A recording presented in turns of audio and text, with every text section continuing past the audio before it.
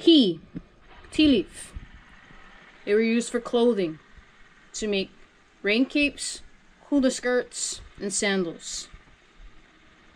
For fishing, the leaves were used to wrap bait to catch sharks.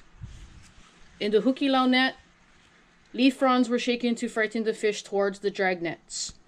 A lure used to catch he'e, octopus, commonly called squid in Hawaii, was a stick with a hook, a stone, and a tuft of la'i or tea leaf. Stain. The juice from the pounded root was used to stain surfboards. Thatching.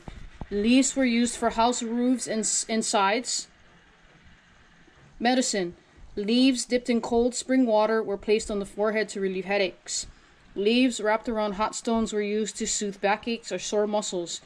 Young leaves were used as bandages for cuts. Food service. Leaves were used for wrapping laulau, wrapped pork, beef, fish, or kalo, generally to be baked or steamed, to hold food or wrap fish or meat for lavalu, cooking fish or meat by binding them with ki leaves and grilling over coals and placed in the imu. Leaves are also used to wrap and store pa'iai, pounded, undiluted kalo.